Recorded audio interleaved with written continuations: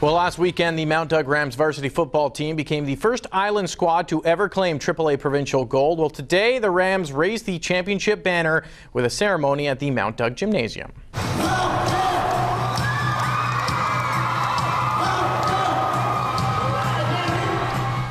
Yeah, apparently they had Mike Walker's iPod on shuffle to celebrate the occasion. The entire student body came out to support the boys, and Subway Bowl MVP Mason Swift unveiled the championship banner. As mentioned, the first ever AAA banner in Island history. It was a hard-fought year for these boys, and what a way to cap it off. Definitely, whenever you win a championship, that's what you hope for. But earlier on in the year, we lost a few games, but then we bounced back from that to win the last few of our games.